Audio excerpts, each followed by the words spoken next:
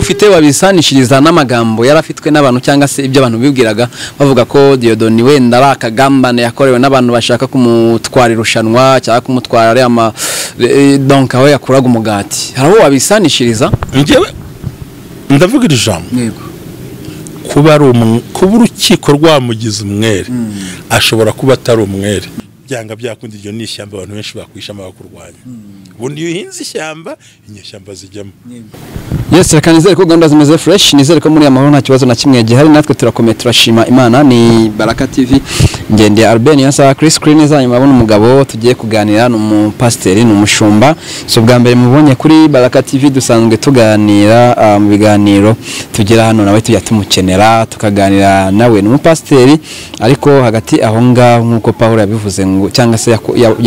yakoraga akazi ko kajya no kuboha amahema niko nukuboha amahema nawe yavuze ati rero mu bushumba ngomba kujyana ikindi nkora no munyamategeko. Ugace twaturi kumwe cyane kumuganiriza uno munsi, ugace twaturi kumwe ari kumbwira ngo ndabizi neza ko Prince Kid azafungurwa ngende ku itegeko ntago yansobanurira iryari ryo. Uno munsi tugiye kuganira rero Prince Kid yamaze kurekurwa cyangwa se yagizwe umwere, ariko ngira ngo hari kimwe itangazamakuru kimwe nasonye ko bamurekuye by'agateganyo. Yego Pastor muraho neza? Muraho. Murashima Imana? No kuri ndashima Imana cyane. N'abantu bake. Nkaya mvugo yubo. Bagenda shima Imana gusa. Abantu nta bafite nshima. Kubera iki? Ndashimira umwana wanjye nyumvira kujya ku ishuri. Ndashimira na madamu mba hafi. Nabandi bantu bari mu buzima kuko washimira. Niba ushimiye n'umunyamakuru wa Baraka byari kunyubaga.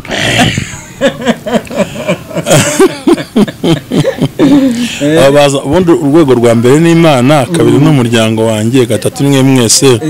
ndetse na Baraka n'umunyamakuru wayo n'abanyarwanda bose n'abayobozi b'igihugu cyacu bose ndabashimira. Ubundi iyo tugiye kuganira rero abantu babareba muri ya sura y'ubushumba niyo tuganira tubanje gushyira kino kiganiro imbere y'Imana.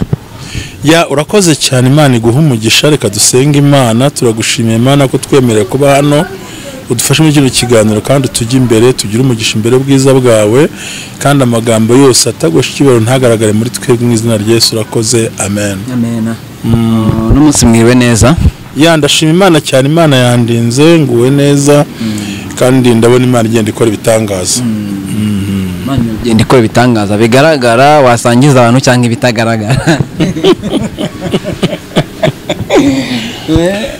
Ya ubundi iyo ushaka kureba ibitangaza ntago wirebaho, ureba ku bandi, shingiye ko abandi bakiriho ubwo nkabandiho.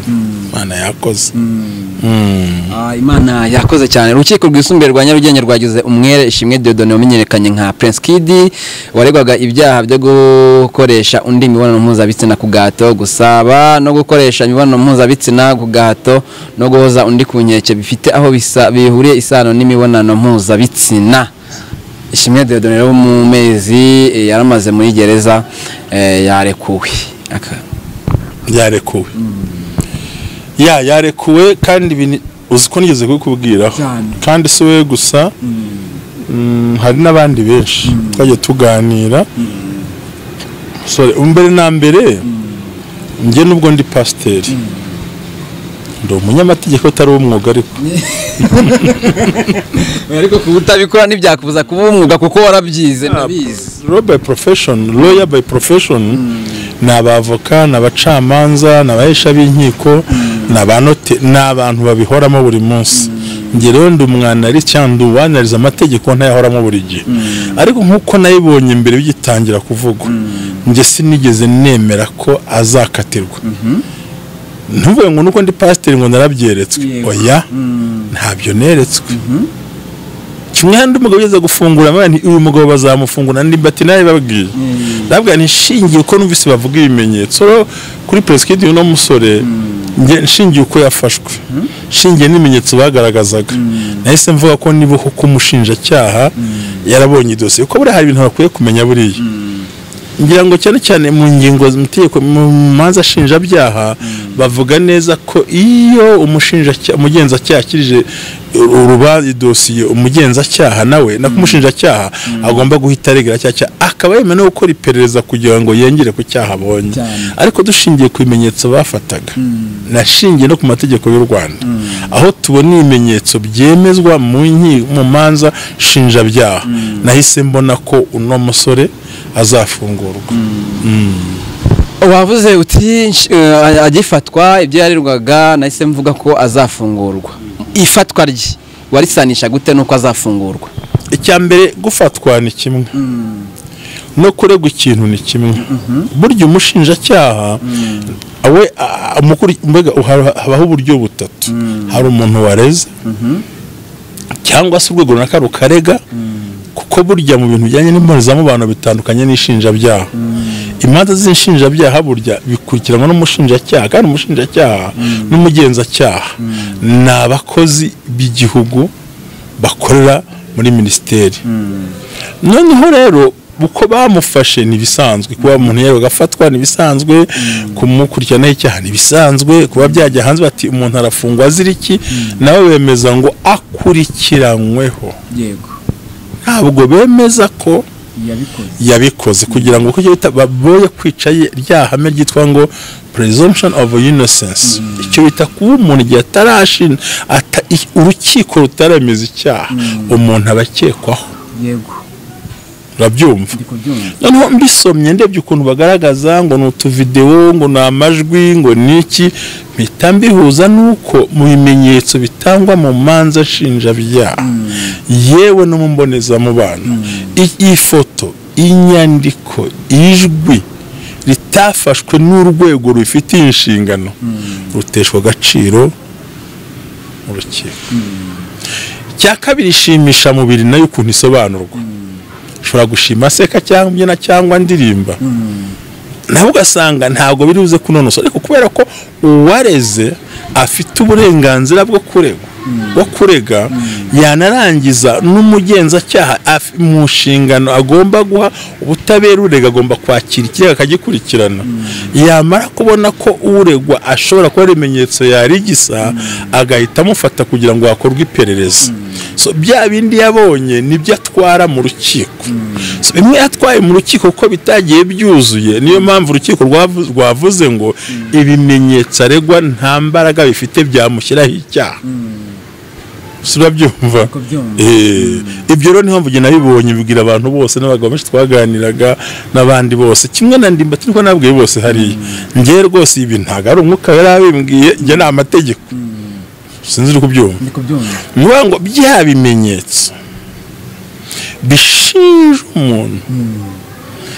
iyo bishingiye ku mashusho yafashwe n'inzego zitabyemerewe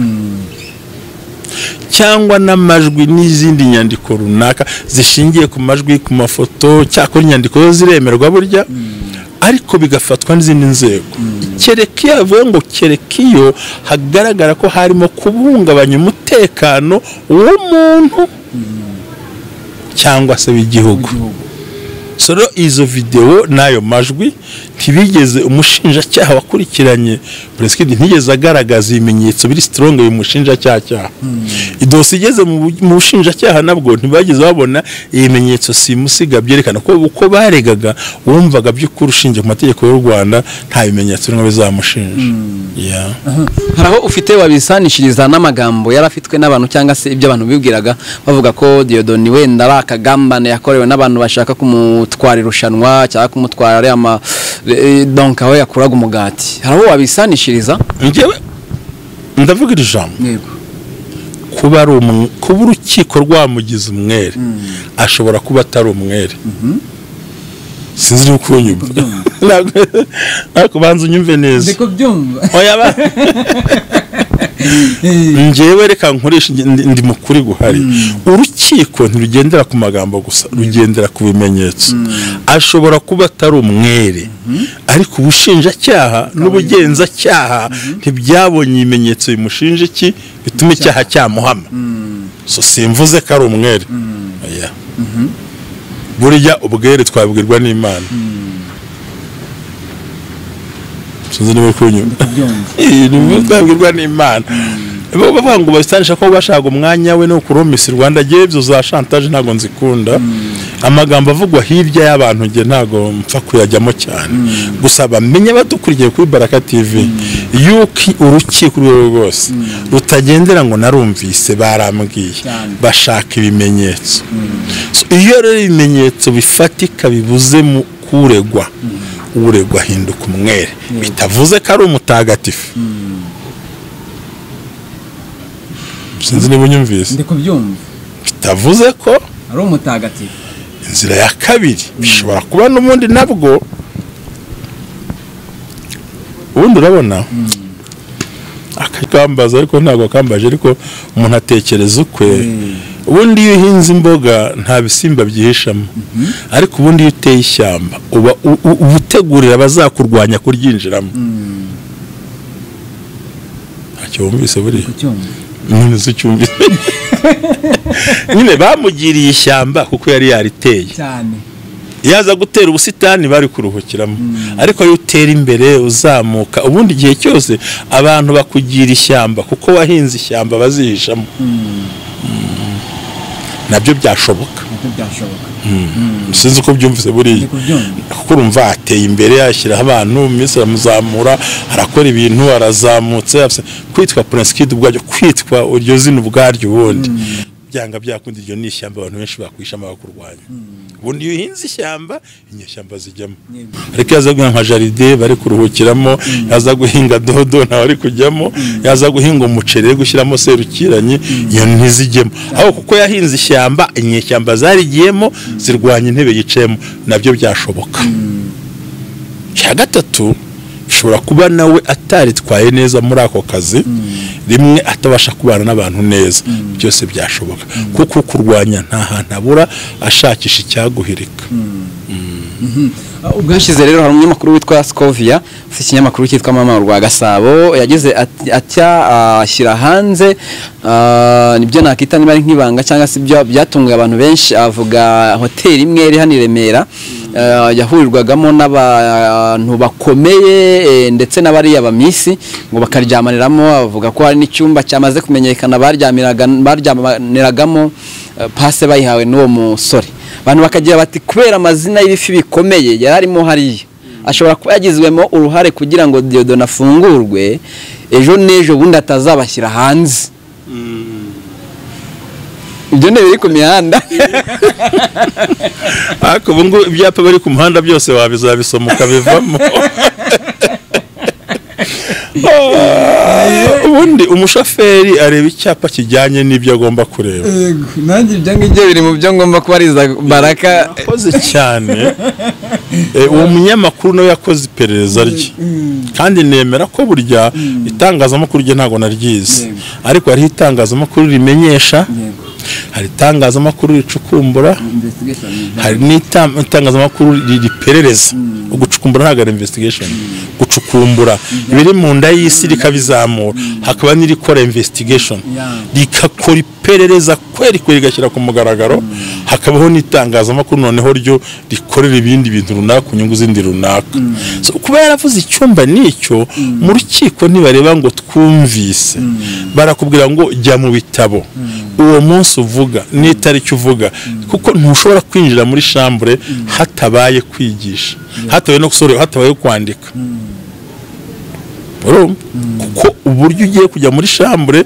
hari ahantu bandika uwinjiye n'izina ryinjiye n'irangamuntu ye n'uwo bajyanyemo impamvu urumva twese turi abantu nimba umuntu wari kuri hoteli abifitemo uruhare rw'uko abantu binjira akaba bizi kuki tutakumva ko batakinjira batanditswe ko batabizanye mu rukiko ngo bimushinje nuko uvuga ngo ibintu bya chantage bishobora kugenda ibaza iyo hoteli yabari itarigeze ya documentation yenda twemere ko n'amashusho atafashwe n'inzego zibyemere nta kibazo ariko se nta na kamera yerekanye Steve yerekanye ko abantu binjiyemo bari bazikuyemo ahubwo twumvikane nta bifi binini nta n'ibyo nzi mu gihugu ifi nini nizihese ko nta mazi mbona i Kigali pisine ni Nyabarongo se na Akagera se ni Nyabugogo umubeshyi rero oya ntago namwise umubeshyi yaracukumbuye ariko nubwo yacukumbuye akagera kure nge ndahamya ko yacukumbuye pe kandi yarakoze gucukumbura ariko ibyo yacukumbuye ntibyigeze bigira agaciro mu rukiko ko umunyamategeko we ntareba ngo narumvise ntareba ngo naravuze areba ngo zana dokima igaragaza ko ikintu ari ukuri ikindi bajyamya ko ubutabera bw'u Rwanda bwigenga kuko ushingiye ku ijambo ryavuzwe n'umuyobozi w'igihugu ari ibyo bashingiraho ntiyakavuyemo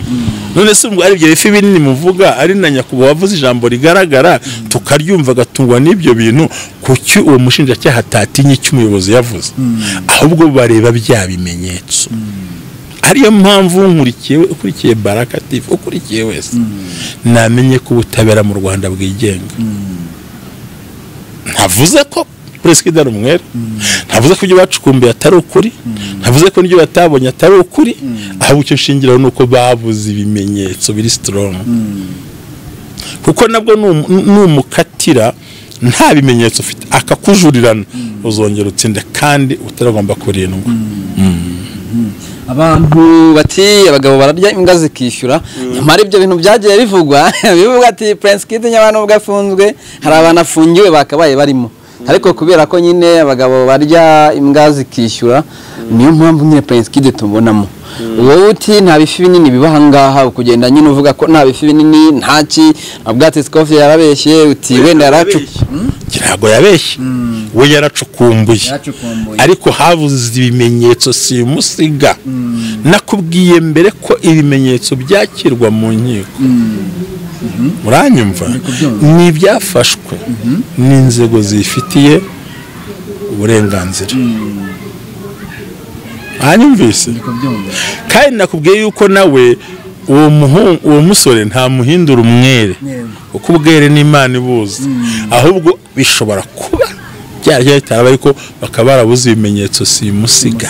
bituma hinduka umunyabyaha Mario Hotel ni y'abayobozi kuko ubwashize na wa muyobozi niho bamufatiye ariko kwakira akantu none se ko ntamubona mu rukiko mbo hanze mbundi mu bintu tugomba kwirinda tukwiye guha abadukurikiye hirya no hino ku isi ni ibintu bifite ukuri burya ijambo biravugwa narumvise barambwiye ntabwo babyubakiraho ngo bikunde sibyo narumvise barambwiye baravuze hari n'abarakora ngo giye ngo nuko nene nabirose ataranabivuga ubu ntibigutungura bati gene nahanuye kazavayo nge ntago nahanuye kazafungurwa nge navuze ngo shingiye ku bimenyetso numvise ubushinjacyaha bwatanze Prince Kid azarekurwa siko nakubwiye cyane nako nabwiye ndi kuri ndimbati shingiye ku bimenyetso batanze azarekurwa ko genda umwanalist kandi nta ruhanda mbogamiyemo oya Dakano turebe ku ngaruka uburyo buri morale simwise kari inyangamugayo no bishobora kuba ari ukuri cyane bishobora kuba atari no kuri ariko abashinzwe iperereza ntibageze neza ku kuri kw'icyaha yakoze umushinjacyaha rero umugenzacyaha yaraperereje ahereza umushinjacyaha atera dosiye ko bango idosiye yose aregera agomba kwikiriza urukiko ngo byaba bikenewe agakora iperereza nawe ryongera ku idosiye ibyo bajyanye bihinduka ubusa kuko umwavoka nawe cyashinzwe no gusenya ibyo bimenyetso Joshua mu buryo buri morale ntabwo navuga ngo ni umwe ruta abandi uranyumva kuko muri morale byangiritse birumvikana ariko umunyamategeko areba ikimenyetso isaha iyi ni ku munota uyu n'uyu kanaka ari kumwe n'uyu mu mvuga iyi ni ahubwo nyinya nibaza ko bavuze ko umuntu uzatanga ibimenyetso bibeshyera umuntu akwiye gukurikiranwa ubu niho bagombye kumbaza urakoze cyane niba uregwa ahindutse umwere hari abakoze iyo gahunda yo kumubeshyera kandi yavuze ngira ngo ukuriye ubugenzacyaha mu Rwanda Dr. Kiravuze ngo n'umuntu wese uzatanga ubuhamya bupfuye agamije gusebya umuntu azakurikira ubundi na nyuma yaravuze ngo n'umuntu wese utoteza watanze ubuhamya ku muntu ubwo bari kuvuga umuntu ngiye kukubaza mu kandi kanya abantu benshi bagiraga bati Mutesi Jolly ko yatanze ubuhamya cyangwa se bakamushinja ko yaramutanze ubundi we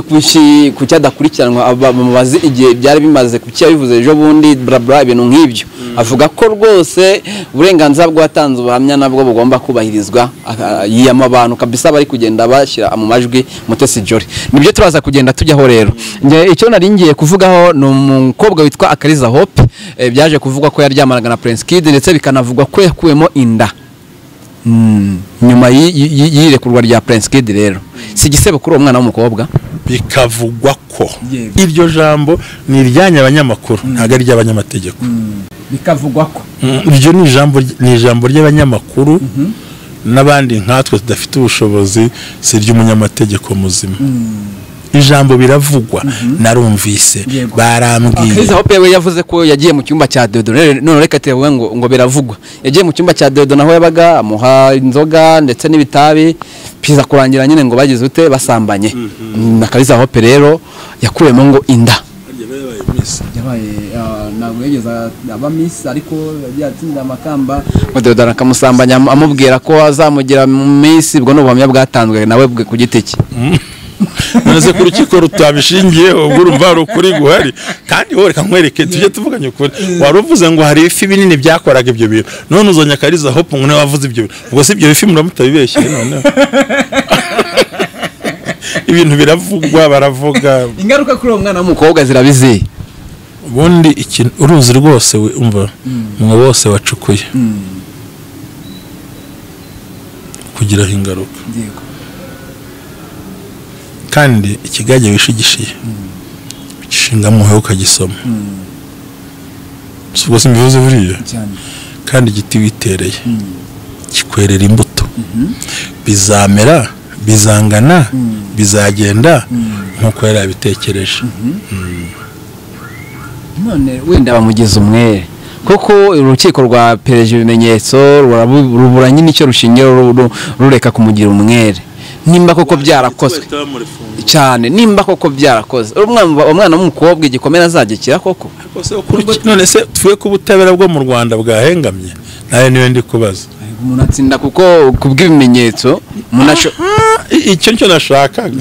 we nkuvuga ati nagiye ni ryari nisanga atsinda ibimenyetso kandi wabivuze ati kuba Diodone arekuwe sivuze ko ari umunyakuri cyangwa umwere urukiko rushobora kuba ari cyangwa ari n'umunyabyaha kuko kuba arekuwe icy'ingenzi nuko wabuze ibimenyetso simusiga none mutabibonye nyine babikura rega buri imanza zishinja byaha ziroroha ni ikimenyetso ku kimenyetso uravuga ati iyi sahi ni ampamagaye ndaha dore uko byagenze bigenda ukunuku uko ubizi wowe muri uru Rwanda wakuramo inda ntibahite bagufunga bigiye kubivuga ariko none se ntabazikuramo ntibimenyekane none se ukabivugira kuri ku manyamakuru umushinjacyaha wakuyemo inda icyo gihe bazita bafata bakubaza wayikuyemo wayihaye uburenganzira nande tuzi ko mu Rwanda cyo gukuramo inda ifite ukuntu biteganya no umuntu wahotewe afashwe n'undi muntu bikemezwa n'urukiko n'umuganga uzayikuramo akamenyekana none we yayikuyemo uwo muganga wayimukuriyemo wari hehe ntabwo wumva ko harimo utuntu harimo utuntu tuvangavanze kuko nta mukobwa mu Rwanda runabayeho n'urwo ndimo mbaho uyu munsi njya nibuka twiga amategeko muri 2013 twaje ngo na 14 iri tegeko ninde munyarwandakazi n'umuco tumuziho uzahangara kujya imbere bati giye ndashaka ko munkuriramo inda kuko umuco wacu tabyo tubayeho nta munyarwandakazi wabyemera kubivuga kubisaba ko byemezwa n'urukiko n'umuganga uzabikwa nuko bizagenda ku buryo babizwi neza ati inda nayitewe n'umuntu gutyo nuko nafashwe ku ngufu ibindi bakabisobanura none uwo mukobwa se kabivuze ahubwo sinya ntibanamukurikirana akamaza umuganga wayimukuriyemo n'itegeko ryashingiyeho ayikuramo kandi se cyo mbazaga nyine se cyo mbazaga ahubwo buriya undi wese ufitemo inyungu uyu munsi yatanga ikirego kuvuga ngo umuntu wese utanga ikirego ni umuntu wese ufitemo inyungu kandi kuba uwo mwana waba yarapfuye ni inyungu z'igihugu none ko yavuze ibyo bintu ahubwo ngira ngo bamukurikirana ari we ababwire ngo ni umucinjacyaha naregeye urukiko hano umuganga w'inkoremo n'uyu nguyu ahubwo numva yishyira mu mazi abira ariko igihugu cyacu butabera ni umuryango n'umubyeyi kuri we noneho urumva Diodore nawe hari abo yagakwiye kurega bamwe mu bamushinjaga mu buryo abantu babayeho undi abantu bakunda kujya mu manza no kuziririmba no kujya mu nkiko n'abantu batarabijyamo nta muntu wakunda kururukurura buri kintu cya mbere umuntu naguhemukira ntukamwiture nabi yakugiriye nibwo bumuntu umuntu nakugambanira ukabona usimbutse umutego ntugaterura imitego ngo uzishyire imbere ye kuko ni umuntu ni ikintu cy'ubunyangamugayo gatatu umuntu nagushyira mu byago ukabona Imana ibigukuyemo wiharanira nawe kumusoma muri bya byago yaragiyemo kuko abanyembaraga nabarenga ibyo bakorewe bakabana n'abantu bose amahoro duhura urugero muri jenoside ubusa biciwe ari abasirikare bakabura imiryango nabo bari kuza bakihorera umwanya akaba ari bwa buryo ubundi cyambere n'ubunyangamugayo niba umpemukiye genda kwereka urukundo naho amahoro azaboneka ubworoherane n'iki ubworoherane nuko worohera uwagahanwa bishingiye ku cyo yagukoreye nuko njye mbitekereza hanyuma rero nituza kubona Diodore ararekuwe icyo witega uritega ka yakomeza kuba areberera inyungu za yarushanwa cyangwa witeze ko byagenda kose ko agomba kuvaho nava ahubwo nituza kubisanisha n'abandi bavugaga bati Diodore ari gukorerwa bira kugira ngo babone uko bamwambura irushanwa neza adateye imigeri mundi nawe azi ubwenge inkona kubitiwemo yareka bazi mu kusaba gukomeza akazi bizarabyigana na rwana n'iki iki gihugu kirimo opportunities nyinshi umuntu yakora n'ibindi naye mu kubona kwe mu kureba kwe mu mbaraga ze njye abanze banyumve sinavuze ko abantu bamugiriye ishyamba ahubwo we nuko yarihinze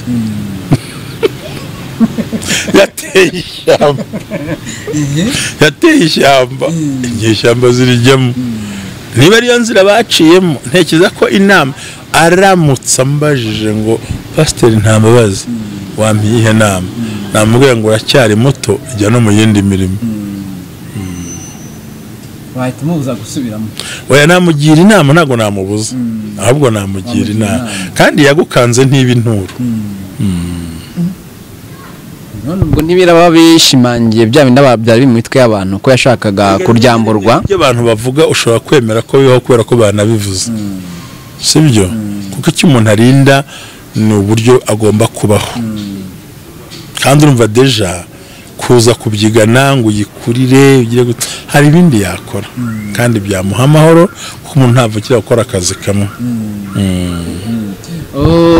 urukumva ku cyawe giti rero ubundi ushingiye uri umukozi w'Imana umuco nyarwanda urawuzi bla bla bla uko twagiye tubyumva muri Miss Rwanda ku cyawe giti wakubwira ngo Miss Rwanda ikomeze kubaho wahitamo ko ikomeza kubaho reka se nk'usubira inyuma gatoya icyambere icyatumye ibaho cyari igitekerezo cya Prince Kid ntago cyari iki abagitekereje bazakomeza ibitekerezo byabo akwatse inama se agataho ngaho ntabwo nayikuraho ariko ahindura uko yategurwanye ntabwo nayikuraho ahubwo abatangiye uwo buryo batangira kubitekereza byavugururwa mu nzira nziza nk'uyu munsi rega mu Rwanda hariho ikoranabuhanga gusaba icyangombwa uri mu rugo usaba pasiporo uri mu rugo naho rero ndera n'ukuntu basigaye ibyo gushyingiranwa nabyo mu rukiko nabyo bigiye kujya mu ikoranabuhanga byamaze gukubitaho byamaze kuvaho ibi byose nabo bashobora kuza ubundi buryo butuma nta ruswa izamo nta no guhenga amakujemo umuntu wese yapurayinge bashyira abandi buryo buntu babikora mu buryo bwabo wega burya hari abantu haba n'ibindi bintu buriya ngiye ko sinibaza kuvugurura njye nta mahinyu narebagamo ngiye ubundi ariko abanyarwanda bose byarabashimishaga bakarara bakanuye ukabona abana baravuga bakorana ibintu byiza ngenekereza ko ndutanga inama yakavuye ko yari ifite akamaro ahubwo bareba ubundi buryo byakorwamo bitaje nk'impaka n'ikindi kintu impamvu bavuga ngo ni nyine donc ni harimo ruswa y'icyo gitsina y'amafaranga y'abana bazwi naize nimbono bwashize abantu bava ubundi Miss Rwanda ko ibi y'abana b'abasirikare no kubera iki nase binjana na mikayita ya gisirikare ibyo no gukabye ibyo ni mwuka mubi cyane mwiza mu izina rya Yesu abadayimoni bashe no hari ibintu no niba abana b'abasirikare babaye beza nacyo kindutse icyaha Isugana ariko nagebera ku bwiza n'ubwiza ubwenge n'ubuhanga none se ubwiza ntibukenewe n'ubuhanga ntibukenewe se none se ikibazo ubu niba kaminuza yabonyemo abana bafite ubwenge bazamutse ko dushingira ku bwenge bivuga ngo bavuye hariya cyangwa ko tugira ngo mu gihugu cyacu mu gihugu kirimo competition ikintu cyose ni uguhangana no kugera ku ntego y'ikintu rero ibyo bivuga ngo ni ahantu hari abantu ntabwo habura uruntu ibyo rero ni bisanzwe nta n'ubana bitindaho nase ubwo n'abasirikare batsindwa n'abana b'abasirikare batsindwa bagezemo barahari uko byagenda kose nibabura ngo sango ni muheto ngo ninde ngo hari ibintu abantu bagenda bubaka gusa ariko bareba none se rutayisire ko yabaye Miss Rwanda yari umusirikare pastor uzwi nyine ni amafaranga hari amafaranga hari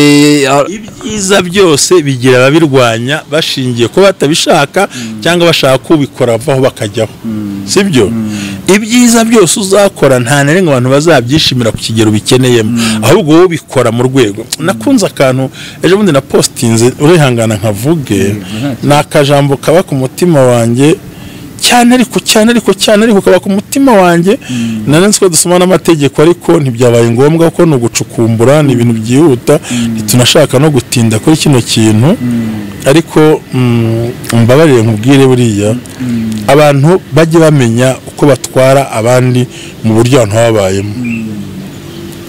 nagapostinze mu cyumweru cyashize nabanza nko kuwa kabiri nagatekerejeho ndakibaza mu buzima ndavuga ariko ubu ibi tubitekereze gute mwumva kandi urimo urankurikira ndabizi we ntunyanga nkurikira rwose karavuga ngo if you don't yet do great things do small in a great way don't hesitate or doubt narakabonye gashyiraho if you don't yet do great things do small in great ways don't hesitate or doubt niba udashobora gukora ibintu binini kora ibintu bito ariko mu nzira ikomeye wicika intege igihe cyose uzakora ibintu byose ntuzibeshye ko abantu bazakwemera ahubwo gira ngo ibyo nkora itegeko rindinda rite ibyo nkora ndi muri right way ndabandi stand firm ko ndi muri right way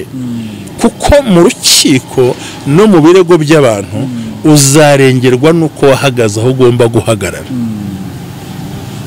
ariko mu buryo buri moro mu buryo bubanye n'abantu ushobora kufite bya bintu byawe by'amakosa ariko byo kura barwanya bo bashinja kuri rya tegeko yego uko muri no situbayeho se mu myaka nyibayemo ko nagiye mbona hari umuntu ushobora kukugiraho uburenganzira wari muri right way ariko akaza kagaragaza rwose buriya atari right way wenda ukazaba wanafungurwa ariko buriya iminsi nubwo yabinga iminsi yagere ziragatsindwa na Nyagasani wagufunga n'amezi 3 akurenganyije buriya bakwishe uko kuri ino sinde nemera ko abandi bubashi no ya urabeshye rwose ahubwo reka nkubwire itegeko rihatsa amategeko yo mu Rwanda iryo bita constitution cya itegeko nshinga uhereye ku ngingo ya 16 kugera ku 23 isobanura ngo umuntu ni ntavogerwa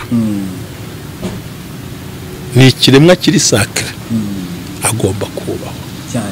iyo wamaze kubona ko hari undi muntu ugufiteho uburenganzira bunyuze hirya y'itegeko azabikora ariko iyo itegeko rikurengera aho ritangira naho rigarukira uhita umenya ngo ese ko kuje kungiraho uburenganzira ubwo no obligation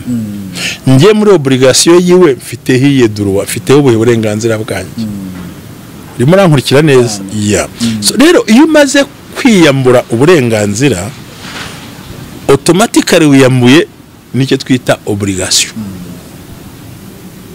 jewe mu myaka yanjye buri ntago niya mbere yose nabagaho ntabwo bambwira ngo nkora ikintu kinyuranye n'icyo nshinzwe gukora oya oya twagiye tubona rero hari n'undi abakobwa bagiye bafungwa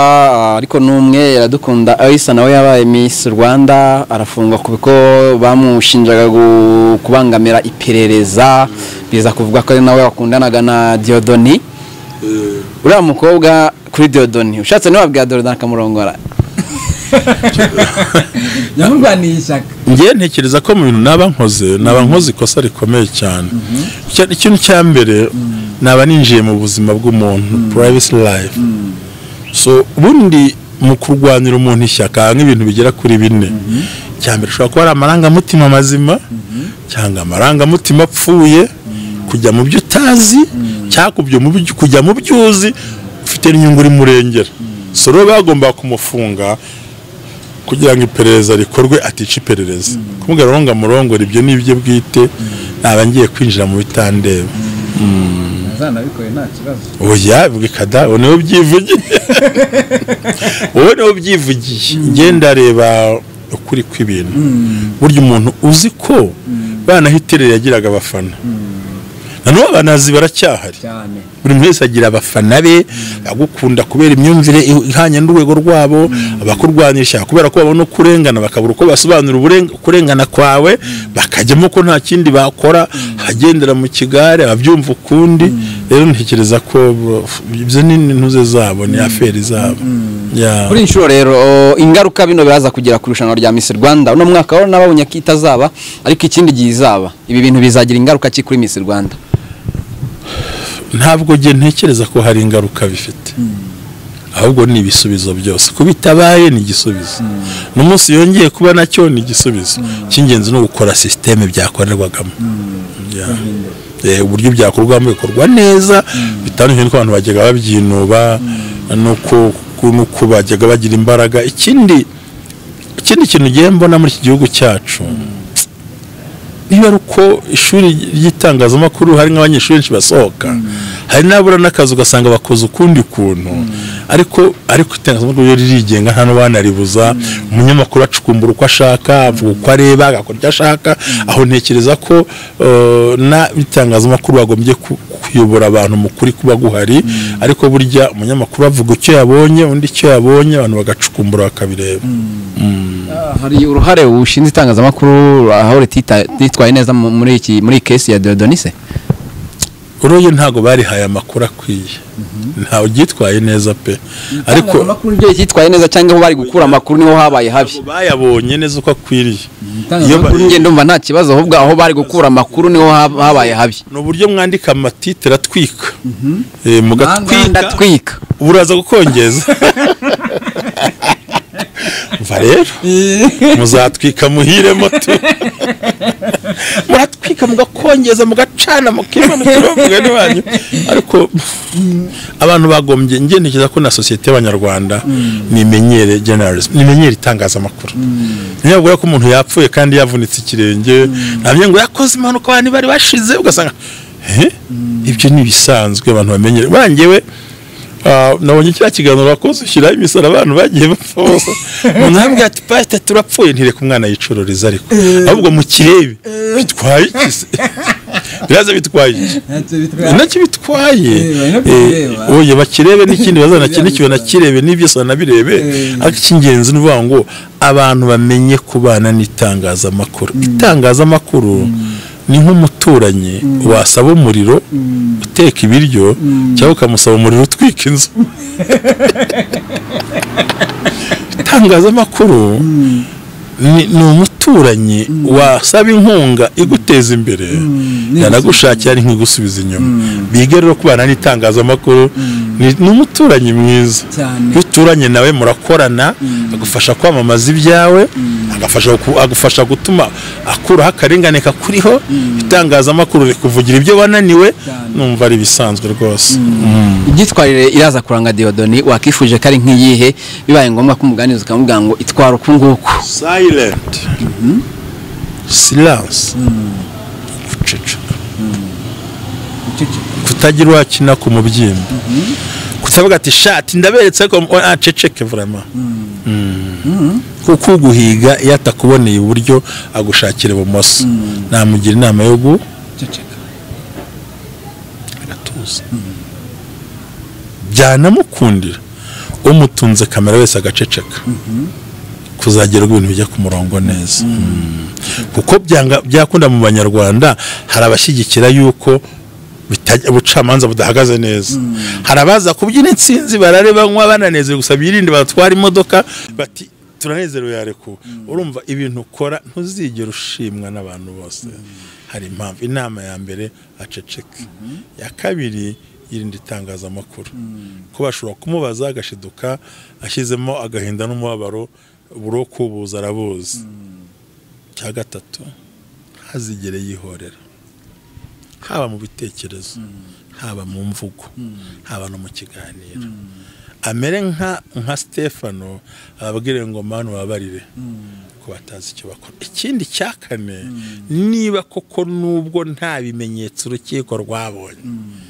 ariko akabazi neza ikimenyetso kiri muri we akihana yubaha Imana ndumva aribyo namubwira naho ibyo wabwira bari abana b'abakobwa yaba batanze ubuhamya n'abatarabutanze bakabwigumanira nababwira ngo ibyo byose babonye ishuri nibatsindwa nta rindi baziga ni ishuri bararyize babonye ukuri kw'isi kandi si barayisobanukiwe utani bazagwa mu makosa mu bantu bari muri Miss Rwanda wambwiye ngo nta cyatuma rivaho ku bwawe ku cyawe igiti ariko se mwabariya bose yaba babivuze bashaka inyungu z'uko baryikubira cyangwa bagera iyo post irenze ya Diodoni ku cyawe igiti hari wumva wagarukamo cyangwa bashaka indi timu bundi bushya ngira ngo bajya gushinga Miss Rwanda ntago bampamagaye azongera bicaza abo bahamagaye bitekerezo kwabo cyo gusumva kiriya kirori kitavaho gusa ndi mbona bitavaho ntacyo bintwaye n'ukuri ubona bishyushye ubona ari ambiance mbega ubona ari ibintu bituma nkuko twafunguye Giporoso nako twafunguye Iremera bakabyina ariko abantu bishimye simento abantu bishimye biraje udasenga nyine agenda asengera hariya gutya ariko arabana hajya usenga hari asa atwaye ikipasta udasenga asengera kiravuze agiye bakindise rega buriya nta n'impamvu yo kujyayo uko tuyifite kuri telefone tuyifite kuri YouTube babireba bibereye mu rugo uyu munsi ibintu byaroroshye icyo ushaka cyose ugikorera iwawe hatare twiganira ku musozo rero nkuko wambwiraga uti nk'abagiye batanga amakuru atariyo bitewe nuko bayakuye ahatariyo ntago ushobora kuvuga ngo hazashingirwe cyangwa se hagenderwe ku bimenyetso cyangwa se ku bindi byavuzwe n'abanyamakuru kati ariko kubeza umbaza cyo bambaza yakibaza uvuga ngo sinzi ikibazo wambaje nibuka neza ko kigarukemo nago ubwonko bwa gitekerezo nari nkwaje ni hari ibyagiye bivugwa n'abanyamakuru nakubwiye nko SCOVIA nabandi akavuga ati twagiye tubona ibyumba abantu basambanyirizaga abana tukamenya uko binjiraga n'ibiki ibyo ntago kuko byagenda kose niba babivuze nkuko bambwiye ngo yacukumbuye ntago bishobora byo kugenderwaho cyangwa byimwe agaciro cyonze cyo hari iminsi 30 yo kujurira ushinja cyaha bwajurira ubwo nibajurira bazongera bazana ibimenyetso bigaragaza icyaha cy'uwo muvandimwe maze bakurikirana cyose gitangaza upfa ko ari ibimenyetso bifatika dusoza iki kibazo n'ukinsubiza ndahita nsoza ikiganiro bwashize Prince Kid afatwa hari umugabo witwa Apotre Mutabazi yagiye ku ma YouTube ashingura Prince Kid ati ntazanavamo n'abandi bakozi b'Imana ati ntazavamo bakavuga ko bahanuye biki buri iriya mana bahanuye kazavamo ninde uretse wowe umbwira undi njye ntabwo nahanuye kazavamo warabimbwiye nako njye nashingiye ivugo y'umukozi w'Imana nyita ubuhanuzi njye nashingiye ku itegeko ry'u Rwanda umwanaliste w'umunyamategeko kandi nzi neza ko n'uwabivuze ngira ngo harimo na Pastor Claude hari ntekereza kazarekurwa by'ukuri cyo nzi cy'Imana n'Imana y'abarengana ariko ibi bintu ntabwo urukiko rwacu bwa influence n'ubuhanuzi bw'umuntu cyego hanyuma abavugaga ko atazafungurwa babahanuzi rega iyo umuntu yagiye mu ishyamba ntabura basigara ku musozi ariko imitima iri mu ishyamba sinzi n'unyumvise ariko bari Proskid yabonye amugira ishyamba ariko we n'abafana basigaye mu rugo ariko nabo bafite ishyamba mu mitima yabo nje ntekereza ko kubivuga kwabo n'uburenganzira bwabo nkuko babibona kandi abantu bakora analize ushingiye ku byo wumvaga amagambara nanjye ubundi nawe ubwawe urabyibuka narabikubwira ngo ariko pasi ibyo numuvuga ni ibiki nanjye nabonaga atazafungurwa pe n'abandi bantu benshi ndetse tuganira ni ibi rimwe nahanganye n'abagabo nka batandatu ni ibintu gemba bwiza ukuri shingiye ko burya iyo umuntu agiye mu rukiko ugakurikirana ibirego uko bivugwa ariko nigeze kutana n'urukiko ariko nibanambonye burya nje mu rukiko nta muntu wamenye ko ari jewe ndarwumva kugira ngo numve neza ntabwo nige shingiye ku bimenyetso ubushinjacyaha bwatanze shingiye ku bimenyetso ubugenzacyaha bwagaragaje shingiye ku bimenyetso ubushinjacyaha bwatanze ndabona Proskid azarekurwa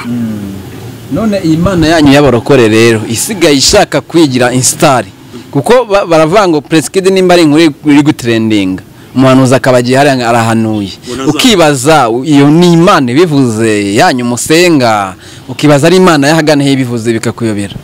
ukuntu umuhanuzi twe birivuga ntimugahinyira ibihanurwa byose ariko mujye murindira ko bisohora ubwo nyine uko byasohoye twakubonye avuze ko atazavamo yagize gute yavuyemo hajye ubwo n'ubuhanuzi uririrwa umbaza ngo ni Imana yanjye kandi iby'Imana ivuga bisoho ahubwo njye nashyigikira Claude wavuze ngo azata ariko giye mushyigikira ashingiye ku itegeko kuko imutuma sinari impari ubwo rero ibyahanuye bihuye n'ukuri ubwo ni umuhanuzi igihe nka umunyamategeko urakoze cyane ariko warambo ushobora kuba uri mu bantu bamvugisha ibintu byinshi ku isi ndarengana hanyuma rero dusoreza rimwe kuba ubuhanuzi kuri koko abantu b'Imana erega YouTube nta kizadukoresha ariko uravuze ngo ntazavamo navuyemo undi atigiye Imana ngo azavamo nanjye ntishingiye ku ngingo iyi n'iyi shingiye ku ngingo iyi n'iyi itangwa ry'ibimenyetso n'utangwa buhamya bigaragara mu idosiye y'umuntu bigaragara ko uyu muntu azarekuva kuko reka nkubwire kimwe waruze amakuru buriya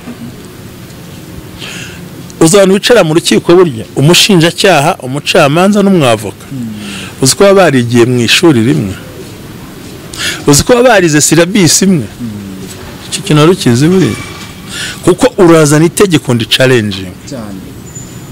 nanjye uzana ndi challenging n'umucamanza nawe areba ibimenyetso turengo mu bimenyetso bigaragara kuko French turete mu gihugu bagomba gupima abako baryamanye ibyanakozwe ko batewe bigakaba nabikora ariko bagaragaza kuko uko umugenza cyaha ashaka ibimenyetso ni nako n'umushinjacyaha ashaka ibimenyetso bikomeza ya dosiye ni nako n'umucamanza nawe aho bikwiriye yishakira ibimenyetso anyumvise ibyo rero by'ukuri kuvuga ngo Imana yabatumye itabatumye reka turebe icyo turuvuga uyu munsi wa none uwo yatumye turamubonye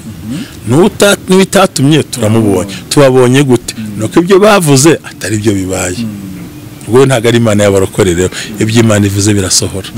ariko njye narebye mu itegeko bitavuze ko ndi pasitori ntabwo nabeshye umuntu ntabwo nari mu mpanura burya narebaga itegeko n'ibimenyetso nicyo bisobanura nakoze cyane Pastor nimba nta kindi rwose n'ubundi hari abantu bajya bakenera nimero zanyu kandi hari umuntu wiyumvira ikiganiro akaba yazumva nazandika hano hasi ntazibone